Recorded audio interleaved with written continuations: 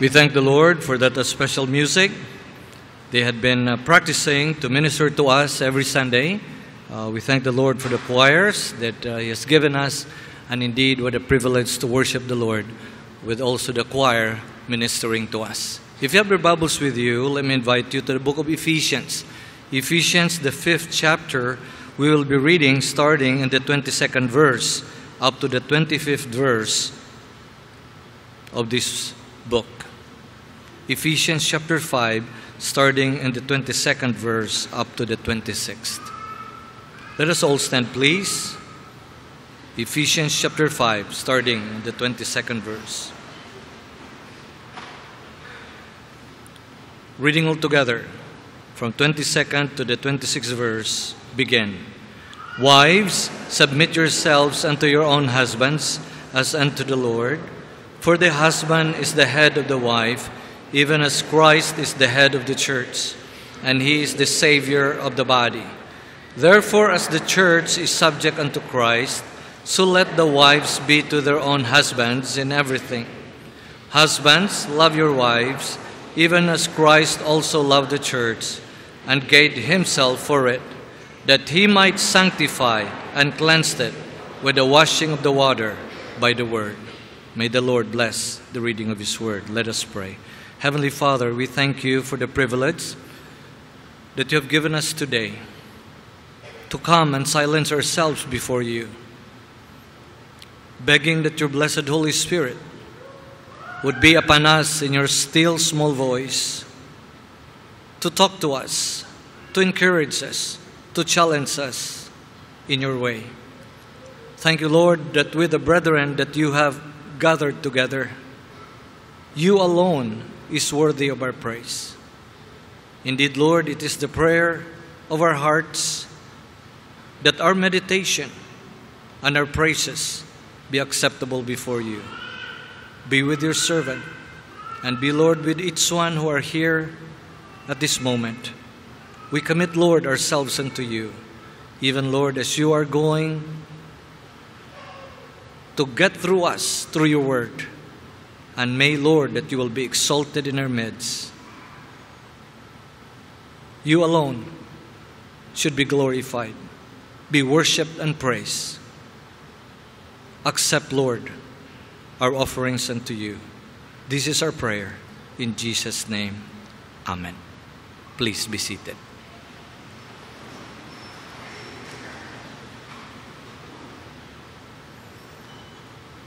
As I have promised during the Mother's Day that there will be a Sunday that we would also be dealing with our fathers. So the fathers, one father after the Mother's Day sermon came to me and said, "Pastor, it's okay that that preaching was for our wives. We will wait for our Sunday." So this is your Sunday. And I want to look into something that I believe the Lord is teaching us in relation to the spiritual and biblical leadership we find in the Bible. The passage that we read in the book of Ephesians is the passage that many of you would hear during a wedding ceremony. And yet this is the foundation that I want to bring to you this morning, that if there would be any scriptural foundation, this is the scriptural foundation that we believe concerning the spiritual leadership of a Christian father in the home. I know through all the years you would hear different kinds of reasoning why a wife or why children could not follow the leadership of the father. Some may say, "I have an unbelieving husband." Some may say, "My husband could not even gather us in our family devotion." Me as the wife, I would be the one that would initiate. Children would say, "Our father still is living in sin. How he could lead us in the ways of the Lord." And yet, these would never be the things that I've mentioned to you would ever cut down the leadership, the authority of the father. Because the Word of God would say that this is instituted by God Himself. And probably many of you as a believing wife, as a Christian wife, or probably you as a Christian son or daughter, probably by giving the respect, by honoring them, this would be the only way they would understand the gospel. Thinking that we are right, thinking that we know better than our fathers, probably would push them straight to hell rather than giving them what they deserve, the instituted, the designed by God hierarchy in the home, the leadership of the father. You know, I am telling you this, it's because we may find anything and all the reasons in the world why we should not obey, why we should not honor the fathers. But here, we realize that this is a divinely instituted, as far as God is concerned, that this is how we're going to look at the home. Now, I know many of you, probably as a wife, or as some would say, a single mother, that you are both acting as a father and a mother. A father and a mother to your children. It is our prayer that God would give you the special grace. Many of you, probably you are the aunt, you are the uncle, you are the lolo, you are the lula. You are the one acting as a mother and father to your nieces, to your nephew, to your grandchildren. May God give you the special grace that you are going to lead this next generation for God. And yet, as far as what God has instituted in this word, the father, the husband, should take the lead, especially and above all on spiritual things that we see in our relationship in the home and in the church. You know, I am saying that it's because if there would be ever Satan would like to destroy both the church and the families, he would start with the leader. I've read that Martin Luther, it took him such a long time to call his heavenly Father our Father. He could call him my Almighty God. He could call him the God who is omnipotent, who is omnipresent. But it took him so long to say, God our Father. As far as he's concerned, he had a very bad experience as far as his human father is concerned. That every time he would mention Father, he would be reminded of his bad experiences in his childhood. And yet, for the many names that God could take, that we could call him, yes, he wanted us to call him our Heavenly Father.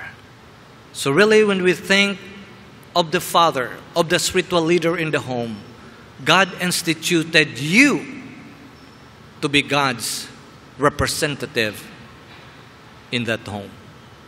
So here we realize that in the book of Ephesians chapter 5 on verses 22 to 26, these are the words. And we as a church, even though many things have already changed, we still stand strong in the Word of God. We still believe that the leader of the home is the father. We still believe that God instituted that it should be done this way.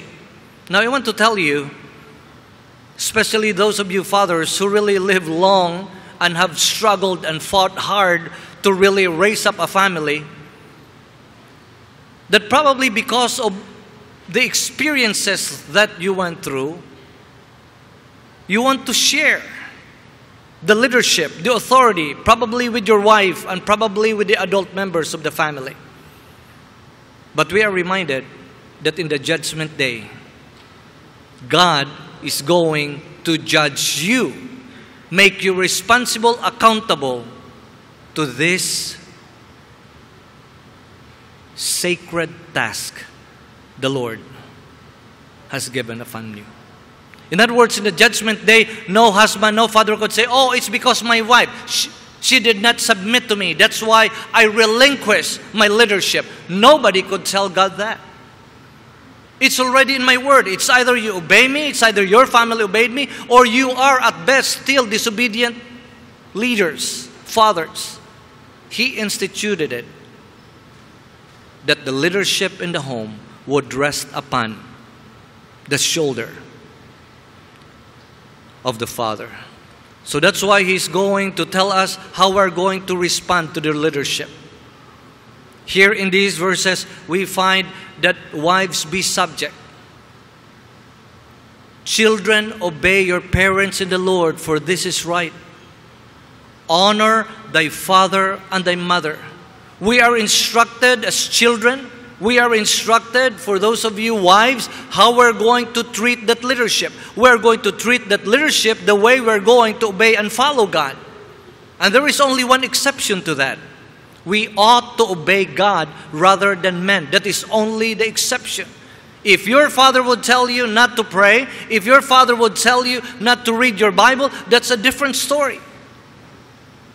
But usually it's about ideas. I have better idea than my father. I know what's better, what I think is right. Now the bottom line that we find in the Word of God is, as children, we're going to honor, we're going to obey our parents, our Father. Now I don't know if there are some of you here who still have unbelieving fathers. And I don't know if they are getting the respect from us Christians. And probably the very thing that would make them soften and make them listen to the Word of God is really the one that is hardening their hearts. It's because we think that we are Christians, we have all the right to disobey our unbelieving fathers. I don't think so. The very thing that we're going... Now, I'm going to put it down to our level. You would say, oh, my papa told me to buy some cigarettes. I'm a Christian. He's an unbeliever. Pastor, what would I do? Will I obey him because the Bible says obey? I need to see you crying before your father. I want to see you begging him to quit. Papa, I'm buying because the Word of God told me to obey you, but you know I'm obeying this with a heavy heart.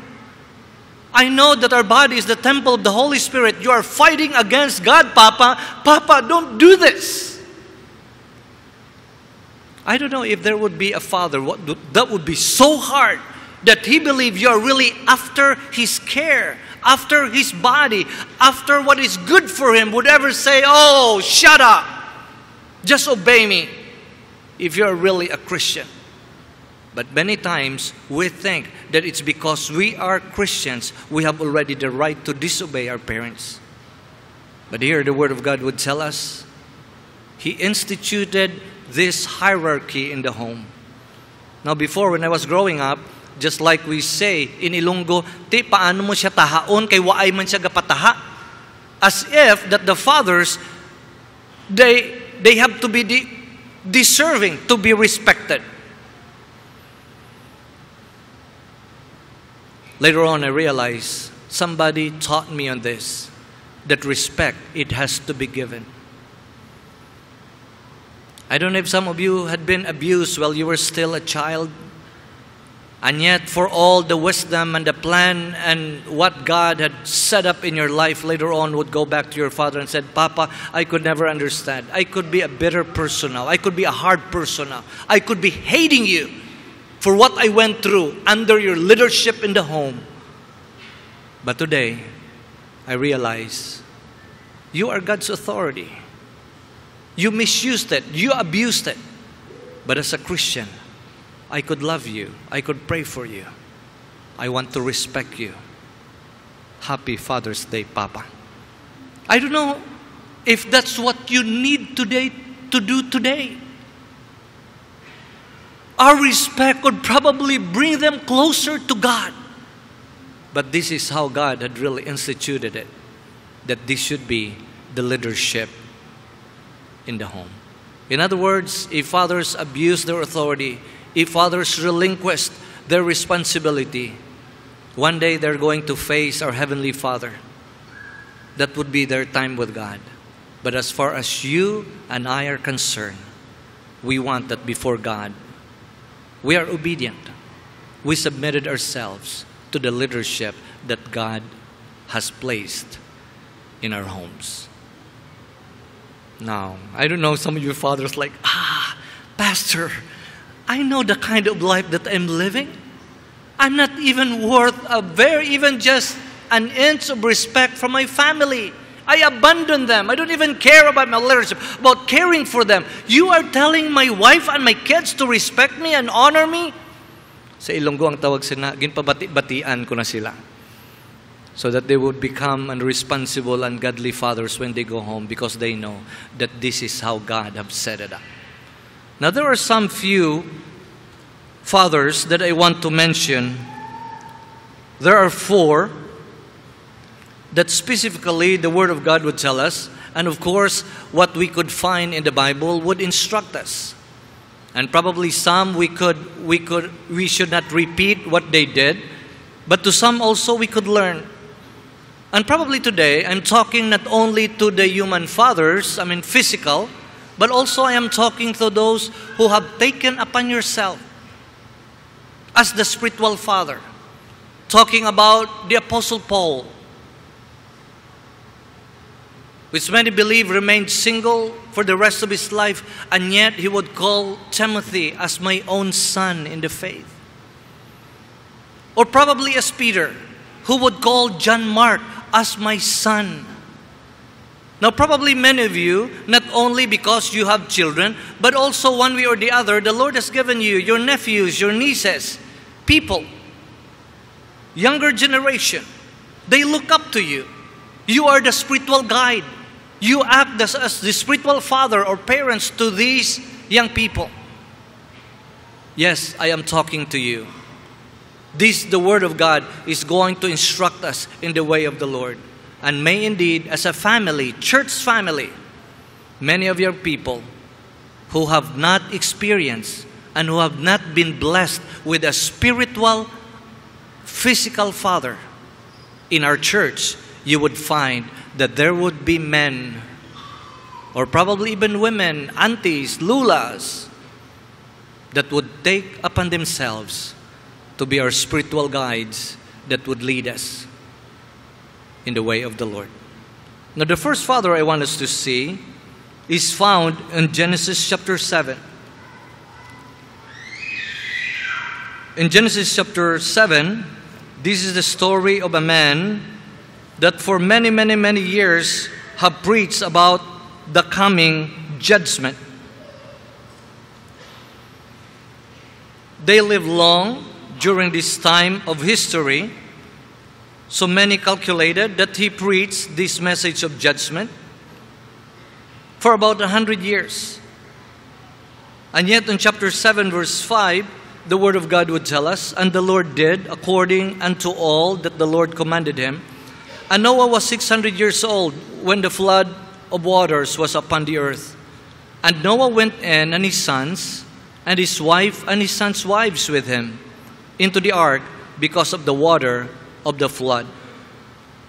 Now the Old Testament in Hebrews chapter 11, look at verse 7, would lead us into how this New Testament writer would interpret what had transpired in the time of Noah. Look at chapter 11, verse 7. By faith, Noah, being warned of God of things not seen as yet, moved with fear, prepared an ark to the saving of his house, by the which he condemned the world, and became heir of the righteousness which is by faith. He could never convince a relative. He could not convince a neighbor. He could not convince a friend. But thank God, he was able to convince his own family that the impending judgment is coming. Get into the ark. Get into the ark. You know why I believe this is so precious?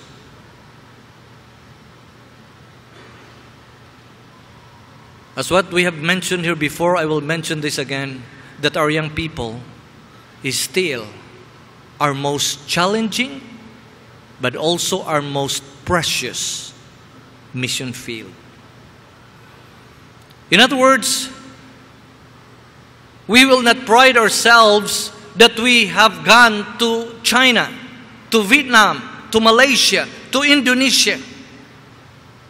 We still want to see that our happiness when we have conquered our young people. Because sometimes we think it is so easy to convince others about the gospel, and yet we are losing our young people. What shall it profit a man? What shall it profit a man if he gains the whole world and lose his son or daughter? What shall it profit for Dawn Baptist Church to conquer the whole world and we are losing our young people? No wonder that this is very dear to my heart. This man is very dear to my heart because sometimes we preachers and preachers' family and pastors, sometimes it seems that it is so easy to us to reach out to others. And we fail to take the challenge that our family, it takes God's special grace because it would not only be words, but also our family is watching both our words and our actions. They would not believe if we are all words. And probably this is the reason many of our young people have already condemned us as hypocrites. They hear one thing and they see another thing. So this is really a challenge for each one of us, just like Noah. If we could not convince the whole world, it is our prayer that we are not going to let Satan even just have one of our young people to go with him. May God grant us the blessing that He has bestowed upon Noah. In 1 Samuel, we have another family here. In the 2nd chapter,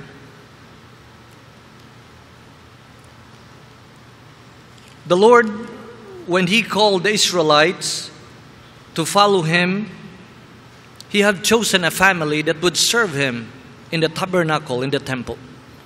And this is the family of Aaron. The Levites would serve the Lord.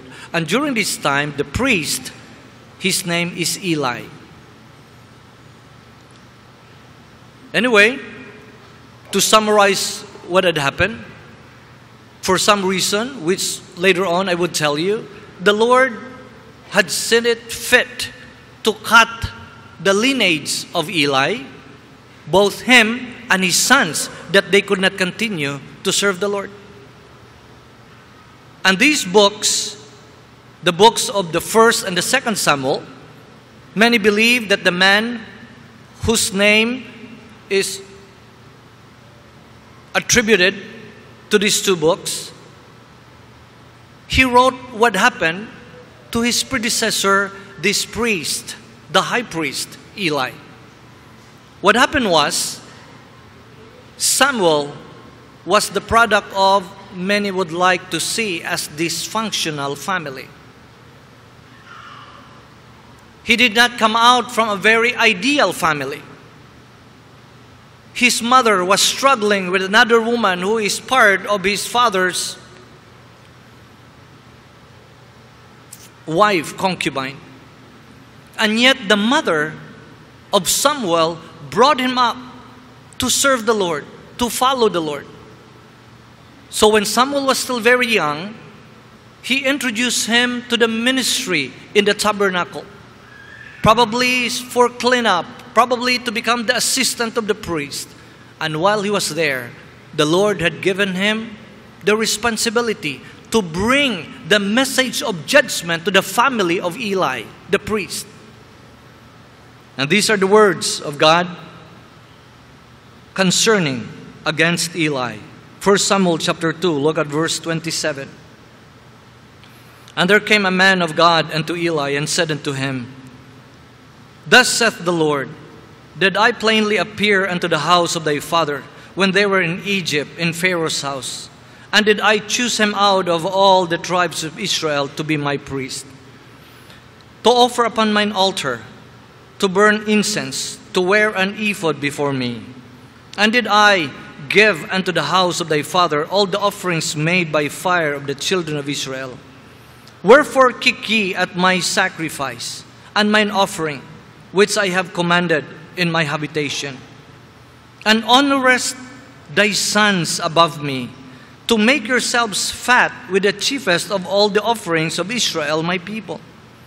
Wherefore the Lord God of Israel said, I said indeed, that thy house and the house of thy father should walk before me forever. But now the Lord said, be it far from me, for them that honor me I will honor, and they that despise me shall be lightly esteemed. What is the accusation of God upon this family? Eli, you are the priest.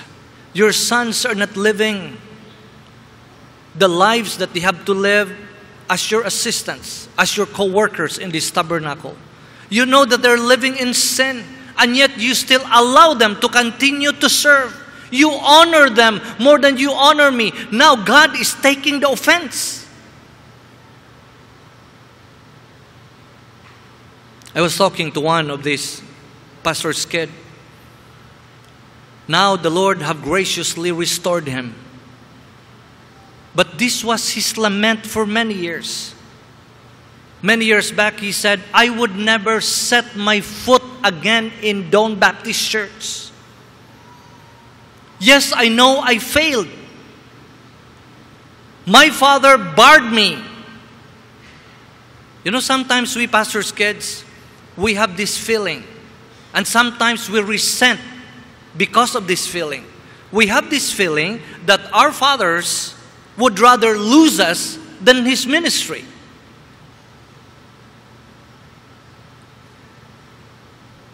Now let me illustrate. You know, sometimes when we do some foolish things, our fathers would straighten us up and always would tell us, you are the one that's going to put me out in the ministry. If you're not going to follow me, I would rather leave you this house rather than put the ministry at stake. Now for us, we get hurt. We don't understand why our fathers would rather give us up rather than the ministry. Now later on we realize our fathers just don't want to follow what had happened in the life of Eli. I hope one day I could invite him. He really wanted to come and to give his testimony. That the Lord had given his father a pastor all these years to see him come back again to God. But of course, his father had this testimony. I know it's hard for me to let go of my son, but I would rather let go of my son than let go of my God. At the end, the son is restored unto God. The very same person who is telling us the story of Eli, later on would also tell his own story. Continuing on his book in 1 Samuel chapter 7, look at verse 15.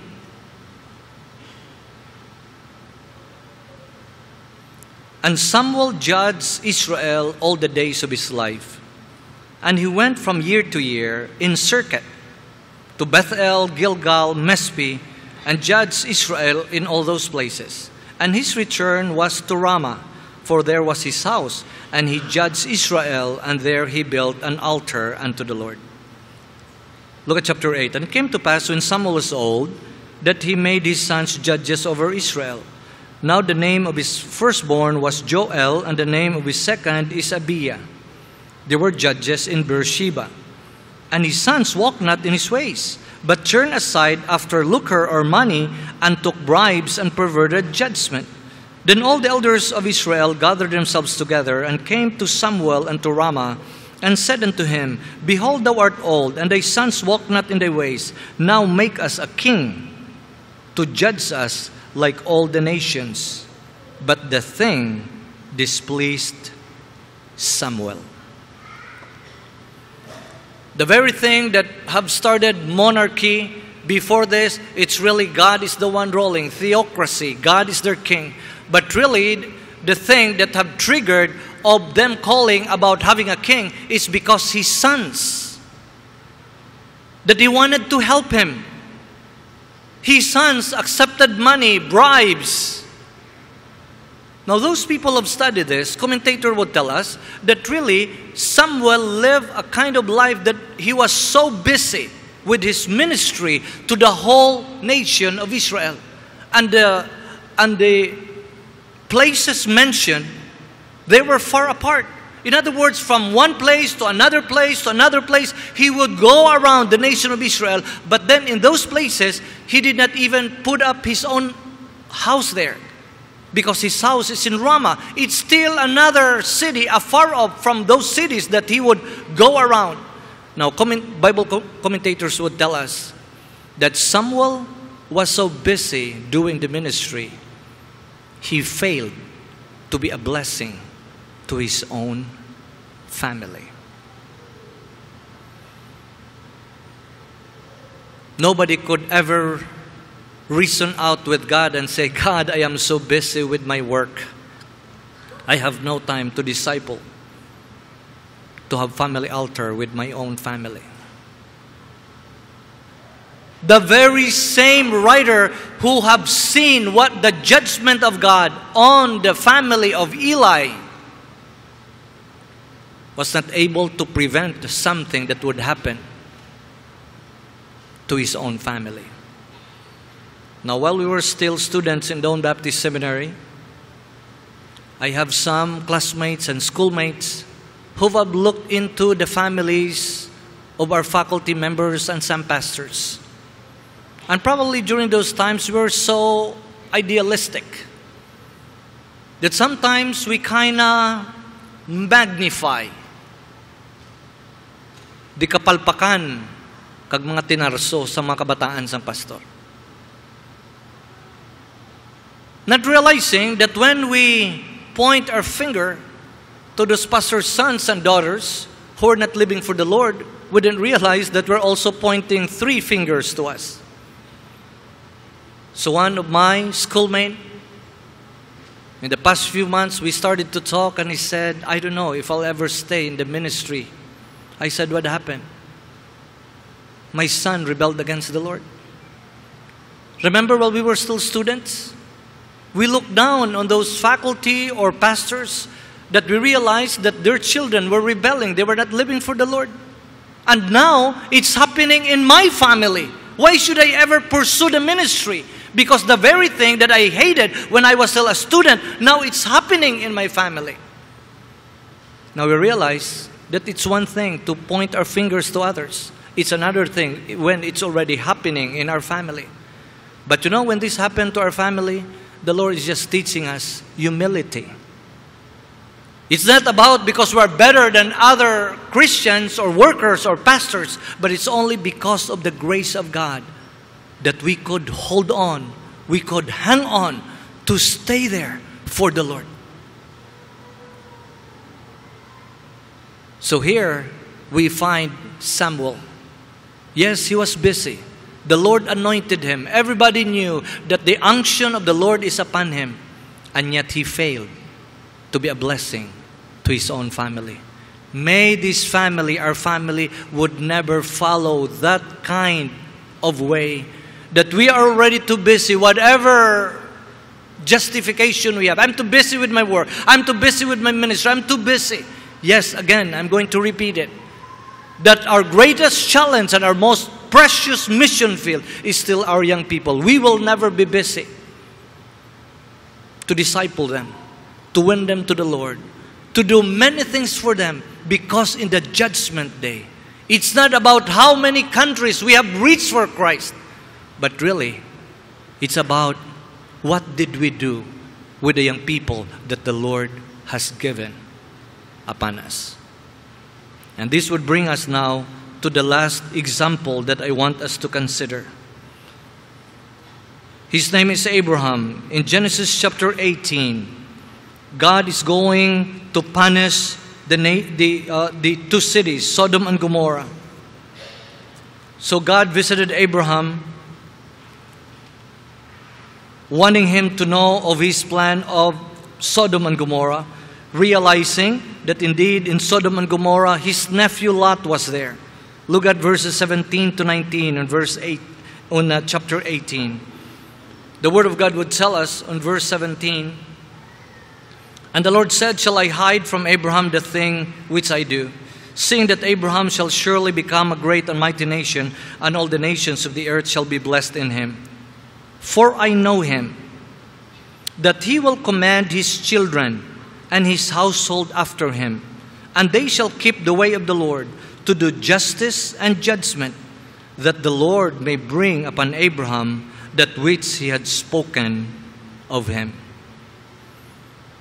Looking at what is happening in the nation of Israel today, we realize that this one man have influenced his family, not only his immediate family, but in many, many, many generations. The Lord blessed Israel because of this one man. But then, you have your part. God has His part in keeping the promise and in fulfilling how He's going to do about in bringing the blessing, but also we have our part. Let me illustrate.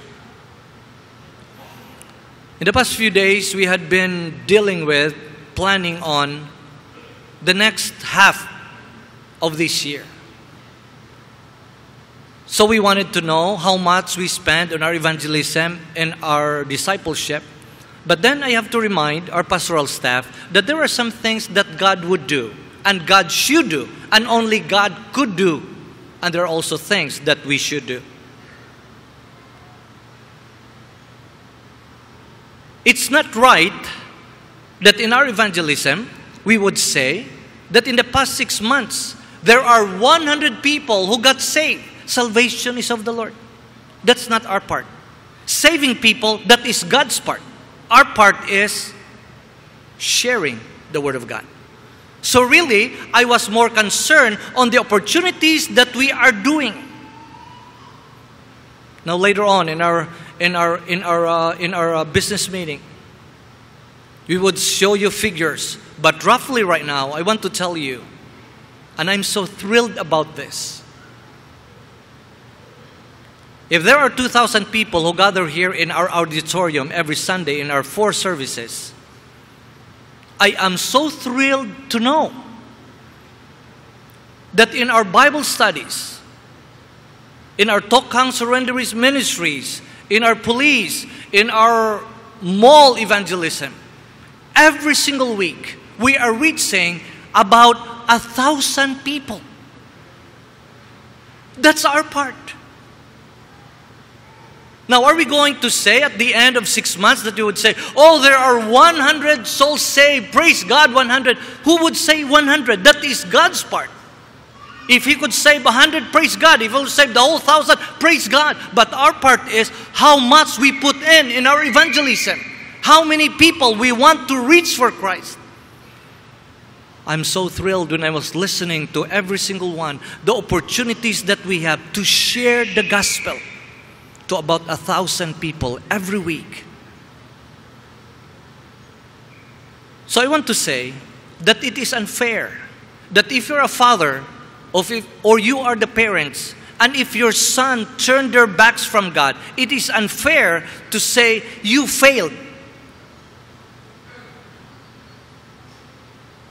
I don't know if you could remember in your experience, if you know of a pastor that his son or daughter right now is not living for God. I hope nobody of us would point our finger and would say, Pastor, you failed. Why? The saving, that is God's part.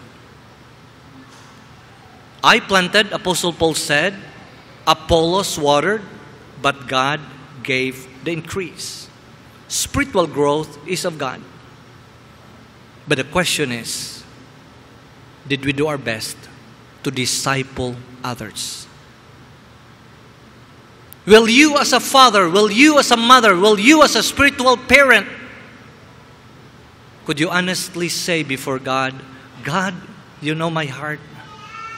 You know everything I did for this generation. You know that. But God, in saving them, in making them grow, thank you, Lord, it's your work. I'm waiting on you. One time in our prayer fellowship, we were invited by one of those who are still new to our prayer fellowship. He said, would you let us sponsor our prayer fellowship the next month? So the day came, and when we reached the house, it was just like a fiesta. Probably longer than this table, filled with food. So I asked secretly for those who were there, I said, are we celebrating some birthday? Are we celebrating? But anyway, after we started our testimony time, our praising to God, our host gave her testimony. He said, I'm having this celebration because if my father is still alive today, he would be so thrilled to see me coming back to God. And then she gave her testimony. She said, I was still a young person, even in high school. I rebelled against my Christian father. I rebelled to the point that I really wanted to hurt him. So I married an unbeliever. I was still in high school. And I think he carried it in his heart until he died. But today, Bible study came to my house. How I wish my father is here to see me again come back to God. This is what I'm trying to tell you. The putting of the seed, the telling, repeating the Word of God over and over again until that seed later on will just sprung up. And the next generation would realize, thank you, Papa. Thank you, Mama. How I wish that you're here to witness what God is doing in my heart. But it was your planting. It was you watering. But I know it's God who is really convincing me now to come back to Him. I want to tell you this morning, God has placed these spiritual leaders in our lives to make us see that we have a Heavenly Father who have placed these leaders in our homes, in our church. And one day, God, through their ministry, will make us grow stronger, will make us come back to God, will make our hearts soften for the gospel of the Lord Jesus Christ. Heavenly Father, bless your word upon our hearts. Thank you, Lord, for the ministry of your word. And Lord, for about 30 minutes, 45 minutes every Sunday, this will not do the job. But Lord, we have fathers, we have mothers, we have spiritual parents, day in and day out, who have reminded us your word, your statutes, your command, that probably, Lord, we are not even mindful, or even to the point at times hardening our hearts, rebelling against. And yet, Lord, the Holy Spirit used your word to challenge us, to make us realize, to make us long for you. Until, Lord, you bring out that would only deserve your honor and glory, the miracle that our parents, our fathers wanted to see in our lives. Bless your word upon our hearts. Encourage us, O Lord. Challenge us. And even, Lord, at this moment, we commit to you the fathers, the disciples, the spiritual parents, that as we do the job, your Holy Spirit would use your word to challenge, to convict, and may indeed your honor and glory alone will be seen in all this. This we pray in Jesus' name. Amen.